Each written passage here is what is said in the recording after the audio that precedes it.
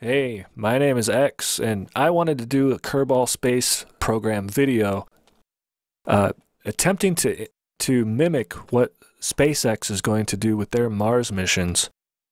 Instead of 100 people going to Duna, in this case, at a time, I'm only going to build in a requirement for 20 Kerbals. But as many players know, sending very large ships long distances requires insanely large boosters. I wanted to do this mission in a kind of a medium size first, and who knows, if there's enough interest in the video, I might do it again with a full-scale 100 Kerbal mission. Anyways, so we are also required per the SpaceX specs for their mission profile to reuse our booster as many times as we need to fuel up and both deliver and fuel up our transport ship that's going to carry our people to a faraway land. So as you'll see, that is what we do. We use the same booster a few times to get it ready for doing its SOI change out to Duna. One of the things I did was build a relay system for communicating with our ship as it leaves the Kerbin system. I'll do a video kind of showing exactly why I did this the way I did it later. And I also sent relays and scanners, in the case of Duna, sent a relay that actually doubles as a scanner of the surface so that we could fulfill another requirement of their mission, which is to refuel ourselves on the distant world and return using that fuel. So we have that scanner orbiting in a polar orbit, so that we can face outward and not be blocked by the planet very often. As we kind of figure out the best landing points, there are a few good candidates there.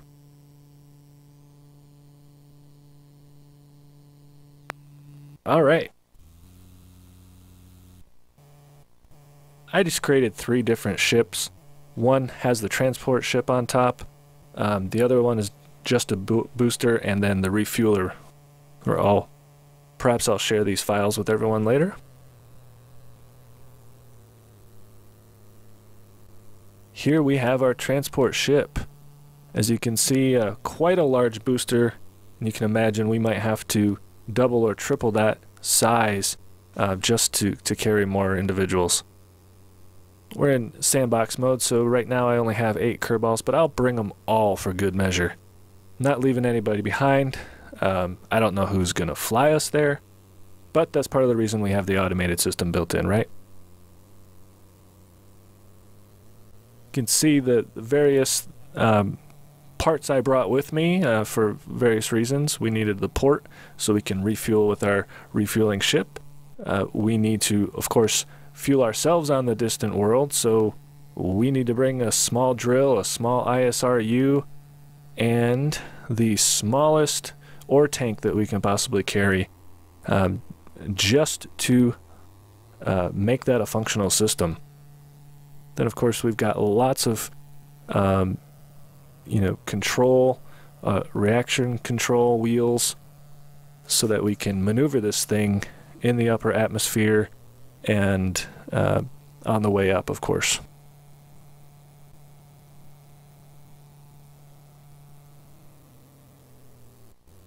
We did use auto strutting for this because this large of a ship with all these pieces kind of stuck together would have required a lot of ugly struts strewn about the surface, and of course real engineers at SpaceX wouldn't have these bars just hanging out everywhere. So I really love that new feature. We did not try to imitate the exact engine configuration or number, but we did try to use a similar type of engine. Just these smaller ones that we can just hook them. Have lots of thrust, using only gimbal on some of them, and then not even 100% gimbal, just to give us some aid and control. Now, I have opted for parachutes because I found that without the parachutes, this thing was very difficult to land required a ton of extra fuel, really makes it impractical in some ways. We also strengthened our struts a bit, so that our landing gear, excuse me, the springs on them. Off we go. So these ships are actually still a little bit difficult to fly, so I'm using some assistance from MechJeb. As you'll see, I use MechJeb to automate a lot of things throughout these types of missions, using manual control when necessary, and actually during this launch does require a bit of manual control to just kind of push the thing in towards the vector that you're looking for.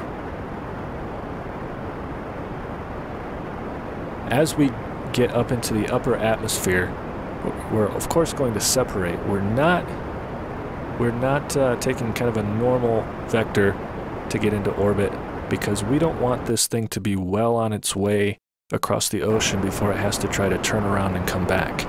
So the booster stage is merely lifting us up to about 30,000 meters, and then once we take off, the transport ship will use some of its fuel to obviously get us into orbit, and then that's part of the reason why it needs to be refueled, and that's part of the SpaceX kind of description of how that's supposed to work too. After a few seconds, that booster's just a tiny dot down below. And then the trick here is to push, because we can't simultaneously control two ships that have a physics applied to them. So what we need to do is switch between them, and that means pushing the apoapse of this suborbital vector out for the transport ship considerably far, so that you have enough time to work with your other ship and then come back. So I'm using a little bit of thrust just so that that can gimbal and get this turned around much faster. You see my Werner engines working overtime as well as the reaction wheels. We just need to get pointed in the right direction, and then we kind of thrust all the way to 100%, and we don't want to keep pushing facing retrograde, because retrograde is suddenly going to change on us. And then, as I found out the hard way, it takes many attempts to get this part right. I recommend saving right before you do your changing of ships, as I did a moment ago. Because this part will be the part you need to reload many times, at least a few times. Well, once you get the hang of it, and it's kind of a sequence of events you have to get exactly right, then you may not need so many retries. I'm using stock visual enhancement, and that sure does make this look nice. If I'm at Space Command right now looking up, I'm really hoping this goes well, because that looks like it's going to flatten the VAB. It's just a giant brick falling from space. So I'm turning off my control surfaces on the way down, because this is facing backwards, and that kind of screws up the control of the vessel a bit, so it's always important to turn those off. I wish there was a good way to automate it, but I don't know of a way. Maybe somebody can leave me a tip. Here are both types of chutes, really help us get this thing under control and ready to land. A couple of times practicing this, and you can get it to land exactly where you want it to.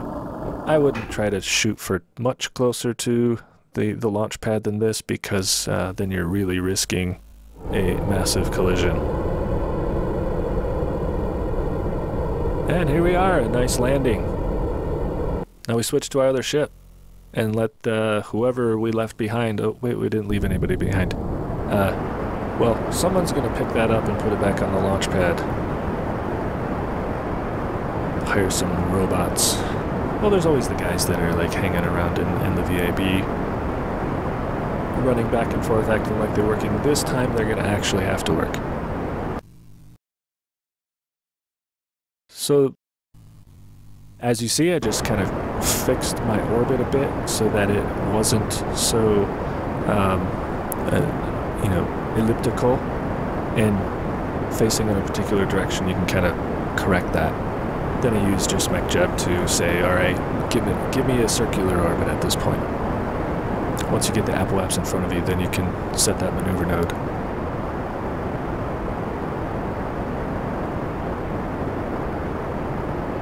Of course, we've got 6 engines here.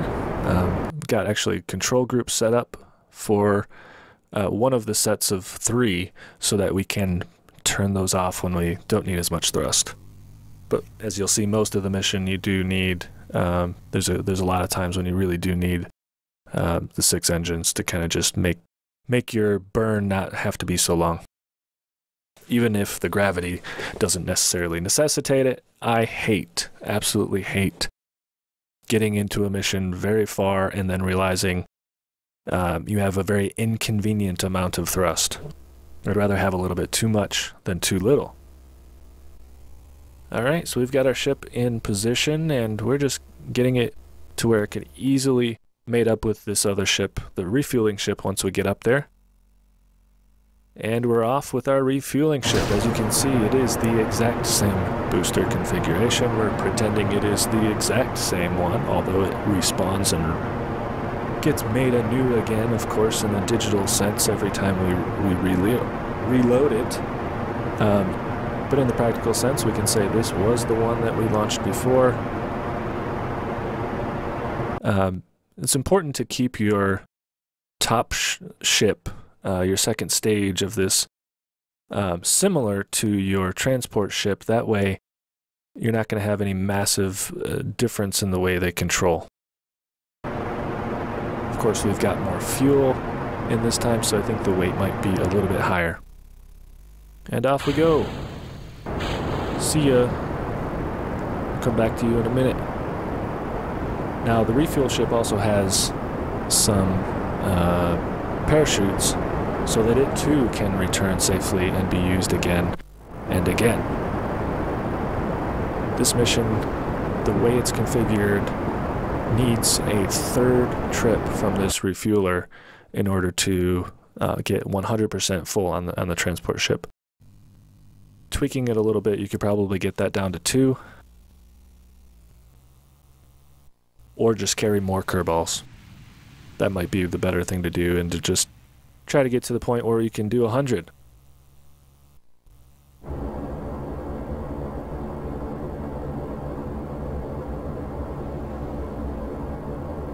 Yeah, so we've got this facing the right way also, and it should get ready to land here shortly. Same drill again, just, I really like the auto land feature in MechJeb. That just makes certain things so much easier. I do a lot of repetitive tasks where I'm docking or retrieving vessels with refineries and stuff like that. So I really learned that the time-saving methods that you can get from MechJeb are worth it, even if some people would call it cheating. I know how to do all this stuff on my own. I don't need MechJeb, but it makes it the type of game I want to play. I don't want to sit here and have to do every maneuver myself. Plus, these are supposed to be like remotely controlled by computers. Once you add, and all of these ships, I should say, do have, remote control capability. As you can see, there's no people, no Kerbals riding this thing. We are controlling it strictly through Elon Musk's laptop, right? He's sitting on his couch, getting these people ready for space. Everybody else does the hard work, and he sits back and plays some, virtual reality version of Kerbal Space Program, but it's actual reality. And by the time they get to doing this, perhaps we'll actually have something like that where he can plug something into his brain and, God forbid, be able to control us with a slight time delay out to Mars, sending you and your family off to another world, and Elon Musk is flying you from his couch. It's probably a pretty nice couch still, so he should be comfortable. He should be fairly competent. He seems to know what he's talking about. at least in these matters. All right, so we got this refuel ship, just pushing it into orbit. Won't bore you with the details. And we will just watch it burn because it's a pretty cool looking ship. Very nice visual mod, the stock visual enhancement mod that I've really fallen in love with recently. I think it's fair to say. Alright, so we set that as our target so we can rendezvous, and you'll get to see just how successful that was. Of course, we're using automated docking as well. Really just makes sense to do that. Now you'll see here in a moment, when I do my docking procedure, I am using the auto dock. However, I like to swing my ship around so it's sort of aligned in a certain way. So I'll still use my WASD, usually just the Q and the E to get that roll.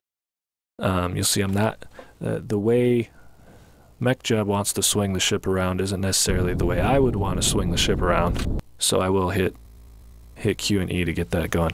All right, turn on our lights so we can see what we're doing.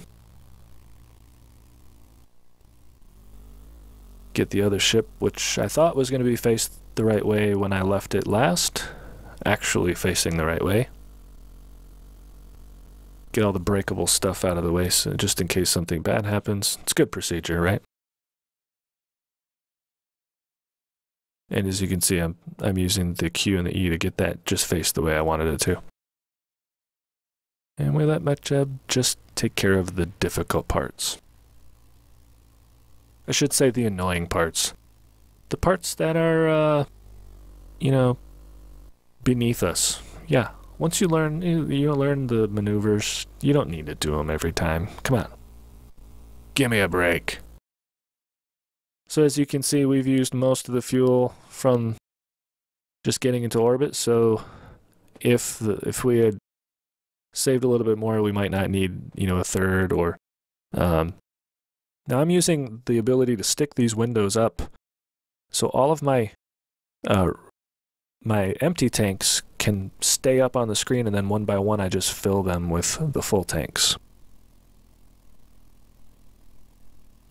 Alright, so as I said earlier, this really requires 3 trips from the refueler. We're going to spare you having to watch all of that, but we will watch this guy come back to the surface. Okay, we just undock and push away from our transport ship. Now they have like fuel where they can run their heating equipment and stuff and wait for me to come back a couple more times. Now, you know, setting up your vector so that you break your orbit and create a suborbital vector and, you know, have that facing and actually going to land at or near the space center is quite difficult. You have to really just save right before you execute that maneuver node and tweak it a few times before you get it. So that's what I did here. The landing guidance does have, you know, the ability to... I set the KSC pad as the target, but I didn't, you know, I'm not under any illusion that I'm going to land on it. And I'm not using the land at target in this situation. We're going to use the land somewhere when we get to the ground, just so that there's a soft landing. But I'm going to, you know, just kind of do some guesswork to try to get close.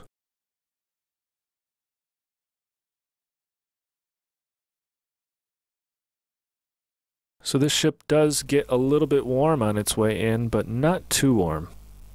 And using a little bit of its fuel gives us the ability to kind of control that. Again, you know, it could be tweaked a little bit. You could kind of configure that a bit differently and to where you don't have to use any fuel and you're just really coming home on fumes because that's, you know, that's all you need. The calculations say you only need this much fuel. Like I said, bigger engines, and a little extra fuel goes a long way to make your Kerbal space program time just that much more enjoyable, because you're not failing all the time. You're not getting hours and hours into a mission realizing you forgot something. You know, bring a little bit of additional fuel, because if you forget that you need to do a maneuver, or that maneuver really takes more delta V than you thought, you know, and there's butt saving maneuvers that you might have to do.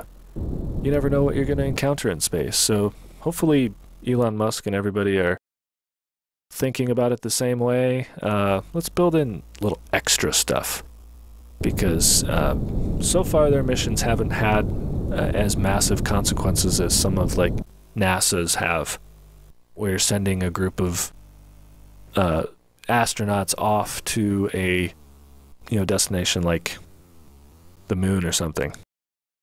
All right, so we're just setting our maneuver node to take us to Duna, and then using Kerbal alarm clock to allow us to just speed right through this, going back to the what do they call it, the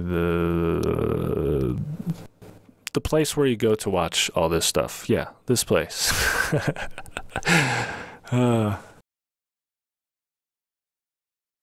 So here we are at our launch window, ready to leave, and as you could see, we had, well, first starting out with just 3 engines, but I realized, you know what, that burn's going to be quite long if we don't use all 6, so we used all 6. You may have seen in the last scene there, tracking center, that's what it's called. Tracking station, even. The relays that I have set up in the system so far do a pretty good job of always giving you a line of sight or a path to get your signal home, no matter where you are. It'd be pretty rare and infrequent of a situation to not have a direct way to get control of your ship.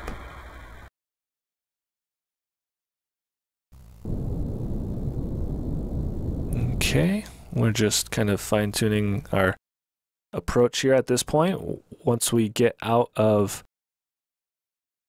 the Kerbin Systems SOI and start focusing on Duna, see what we kind of have to do to have a good approach here.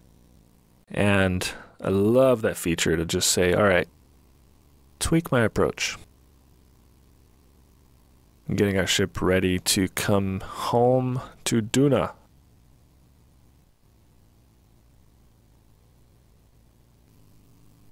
It's a pretty nice looking ship. I've kind of fallen for its aesthetics.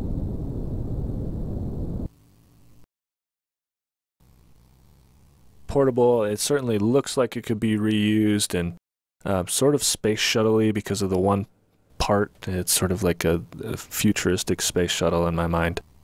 And hopefully we can carry people to other worlds with it. Here we are coming into Duna's SOI and really just tweaking our vectors so that we know we can hit some atmosphere, but not a lot of atmosphere. Just enough to slow us down a bit and assist our engines in braking. Because I brought a fair amount of fuel with me, I am actually going to use thrusters to actually bring us into orbit. And slow us down in the atmosphere. So a little atmosphere braking, a little bit of engine braking, and it gets the job done. You could do that differently, of course, carrying a little bit less fuel and just doing 100% atmospheric braking, but that really does get tedious of over and over and over again hitting the atmosphere 6, 8, 10, 12 times to slow your ship down. I hate it. So I have to say, brought a little bit of extra fuel to avoid having to do as much of that. That's one of my cool favorite scenes from recording this video is our ability now to focus our camera on any part of the ship we want. That gives us some cool, interesting kind of angles for shooting little sequences like that. So we're getting our ship ready for atmospheric entry. We are not actually landing just yet, because without doing a lot of math, you can't do like NASA and the other space programs where they, sometimes just come straight in and slow down in the atmosphere and do all of their engine braking in the atmosphere.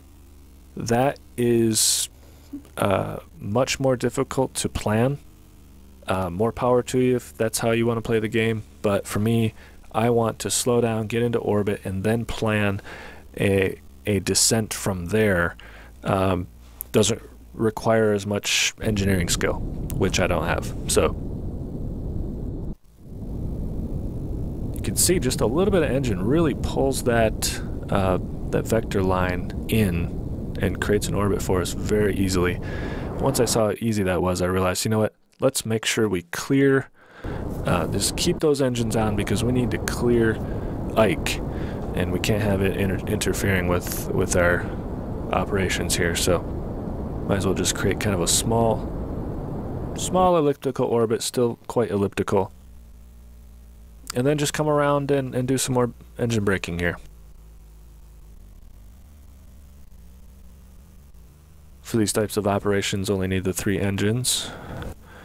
I like the outer engines for landing, because then you get more control on the edge of in more stability, I guess. At least I imagine it would. You got all your force being applied in the center of the ship, then it can maybe tip over easier. I don't know.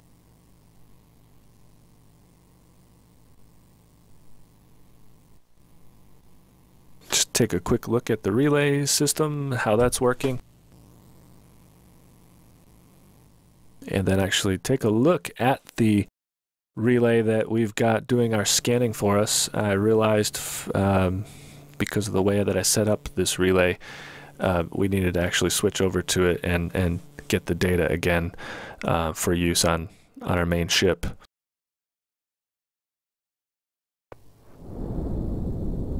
There's a nice visual effect from the stock visual enhancement mod. That kind of eclipse type of visual effect really looks cool. And pretty much everything looks cool with this mod. Gotta say, it's really breathed new life into the game. That's always been my biggest complaint with Kerbal. Fun to play, but if it could just look a bit nicer. Alright, so now we're just going to really finalize our decision for where we're going to land. It's got to be a place that's fairly dark pink. That way, there's a high likelihood that no matter where we land in that pink zone, we will have enough fuel to actually harvest. It just has to be over like 2% or whatever the number is. So we picked our target. It is that crater, and that should be fairly easy to get into. Doesn't look terribly steep as long as we don't land on the slopes of it. Should be fairly easy to land there.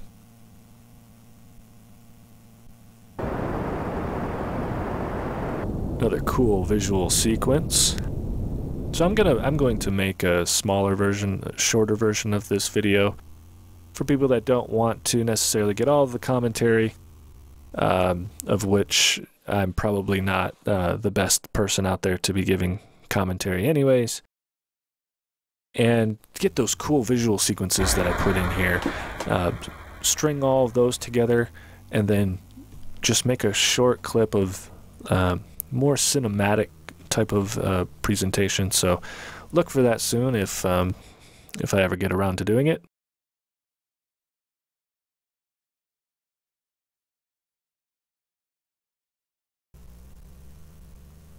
So here we are actually doing an additional burn because as we can see, our basically our landing prediction was going to carry us off. We wanted to slow down a bit more. And then really just kind of guess. There's little dimples everywhere on the surface, but we're just going to take our best guess. And we've got a little extra fuel, so might as well hop off to a more flat area. As you'll see, actually, I'll spoil it for you. I did have to do. It's another one of those cool cinematic sequences.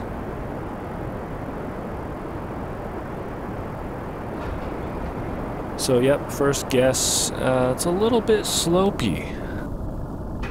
We could probably just hang out here for a year or however long it was, but in practice, you'd want to be at the top of a hill, so that's what we're going to shoot for. Going to take off again and in search for, magically landing on the top of a hill, because that's really where we want to be if we're going to get maximum sun all day. We don't want the beginning or the end of the day to be blocking our solar panels so that we can't work producing fuel for our return trip. On the real mission, if you were doing this, that would be a fail-safe schedule, a point of no return. If you get past a certain date and you don't have X amount of fuel and you can't increase production, you're screwed. You don't make your launch window. So, taking it kind of seriously, let's try to get to a point where it'd be relatively flat and we'd be good to go. Is this the one? Is this the one?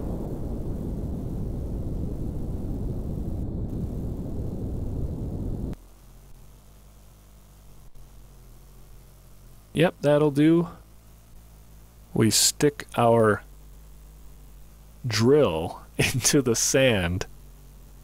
And yes, there is ore here, and it's pulling it. Now, we've got some engineers on board, and they're all at least 3 stars, being that, they're all 5 stars, being that this is sandbox mode. So we do get that increased efficiency with our 1 drill. Now, you could do this with 2, 3, 4 drills, bigger drills, but, I really wanted to do it as compactly as possible. So you have, theoretically, a lot of time to produce your fuel. You don't need to bring a lot of equipment with you. All right, so this is where we pick up, and we actually have a full ship at this point. We've gone to the tracking station and just let time pass over and over again and coming back and checking to see how full it was. And before the launch window, I think, I don't know, I have to look at the number of days that actually passed. But we are ready to go home now, so we're turning our control surfaces back on.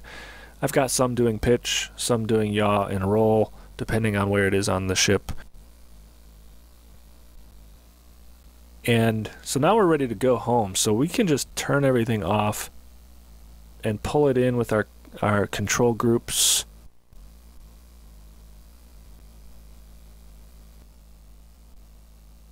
We have liftoff. We're going home. None of these guys wanted to stay. I don't understand.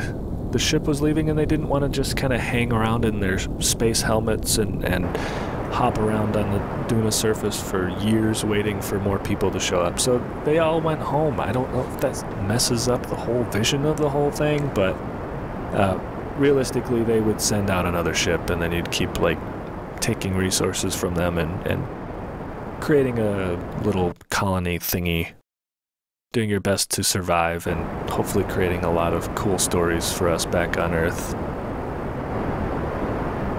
Alright, so fairly simple to get this thing back to orbit, but we did want to have the control surfaces just in case we needed some atmospheric assistance. Probably should have known that Duna doesn't really need much of that.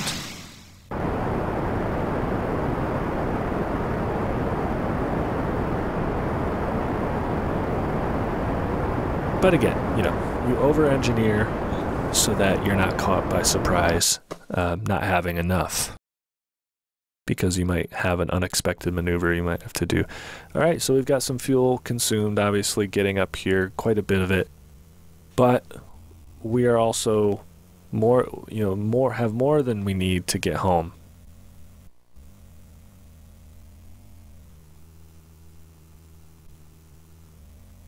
So we just get everything situated so we can set our maneuver node, get ourselves into a nice even orbit. I like circular orbits. I like being a little more anal about that. Using MechJeb to just say, all right, give us an inclination of 0. That way when we leave the SOI of this planet, hopefully it will be nice and clean. There won't need to be a ton of extra maneuvers.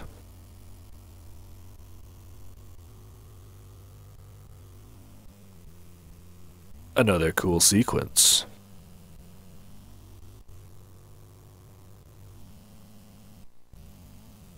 Alright, pretty cool looking ship.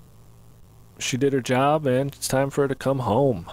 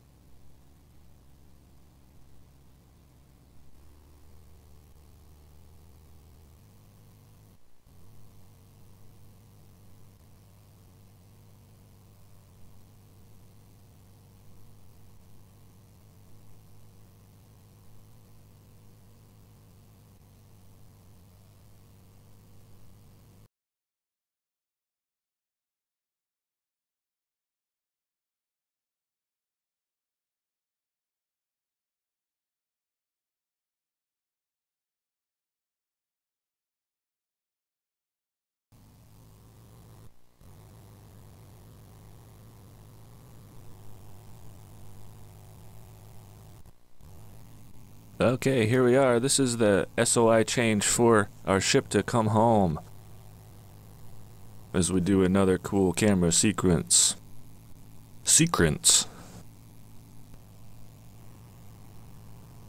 Again, taking advantage of the new aim camera feature to get some cooler camera angles for our recording here.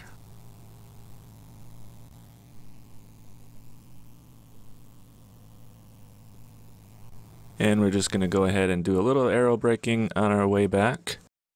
Of course, the back end of our ship is more suited for atmospheric re-entry than the front.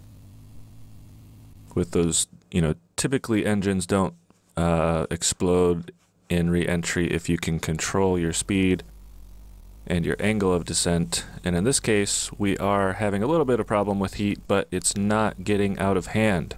Watching it closely, and as some of those indicators start to go a little bit too red, I'm giving it a little bit of thrust to just help out with that. You probably could engineer some sort of a heat shield for this type of a ship, but I felt that was going to be way too difficult for what I wanted to do. And typically coming back into Kerbin's atmosphere as opposed to, say, Eve's, you don't have a terrible problem with heat, typically, if you're careful.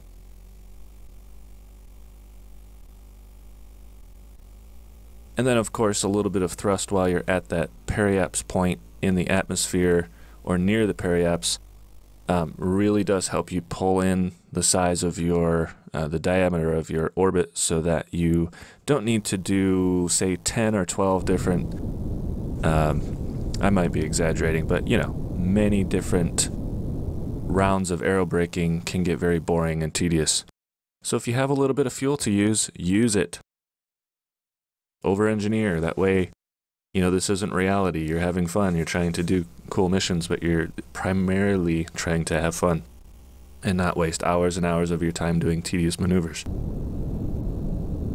All right, so our ship is getting into orbit and ready to come home. It's gotta feel great when you've been to another world without the hospitality of Earth and the safety of Earth, to come back and see that big giant blue marble, knowing that all of the life-giving resources that you've so craved on Duna or Mars are just down there waiting for you. All you have to do is safely get through the atmosphere and land without exploding. And remembering this is Kerbal space program, so there's a very good chance you're going to explode. Alright, so I engineered that craft not to actually land, but to come back to orbit and be used again in a similar fashion as it was first loaded up. So we are using one of my KRVs, my Kerbal return vehicles. This is an KRV LKO for low Kerbin orbit, 8K. We'll pull back 8 Kerbals from low Kerbin orbit. And I suppose I probably should have created one for 20 Kerbals, which I could do if I actually physically had 20 Kerbals to use on my mission. But in this case, I hope you'll forgive the fact that I did not have 20 Kerbals in my sandbox game save. But if we did, I would just engineer this a little bit bigger. Simply just get to orbit.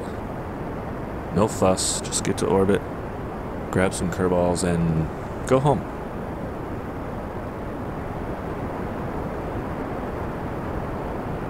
Some pretty cool visuals as we do so. Alright, and as we speed up and do all of our maneuvers that you've seen 1,000 times in your life, now we're about ready to dock with our ship.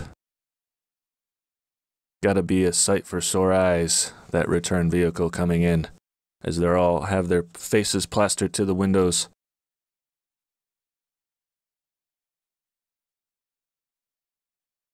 Again, just use MechJeb Auto Dock to get this done easily and quickly.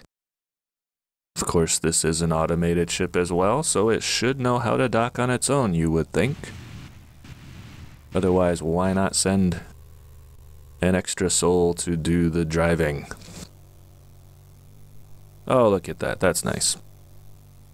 Alright, so now at this point, all we need to do is transfer our Kerbals from each of the capsules over. And I believe I recorded actually showing that I did 4, but trust me, I did all 8. Did not leave any poor souls in LKO to rot for eternity until somebody else came and got them. We did bring back all 8. Quite a successful mission if you consider that we went to another planet and survived there for well over a year, and then brought them all the way back, did atmospheric re-entry to slow the vehicle, and then obviously we're going to do another re-entry just to break our orbital velocity and get us to the surface.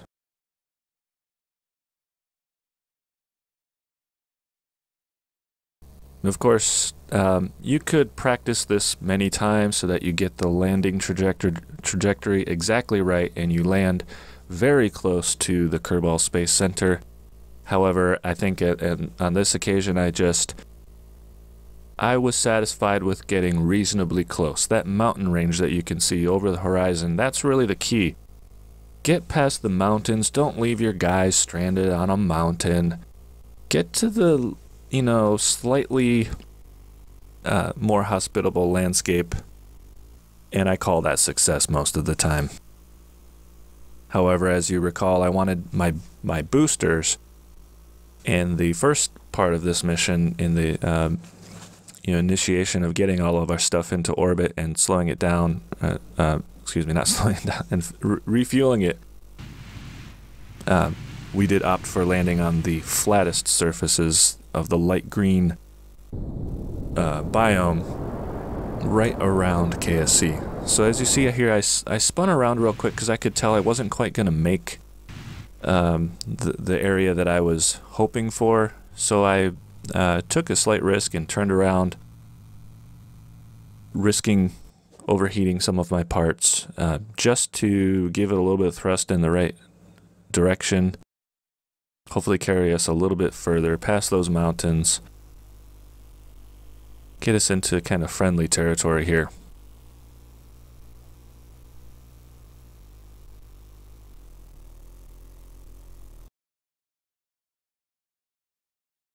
And here we are, coming into land. Well, I want to thank everyone for watching.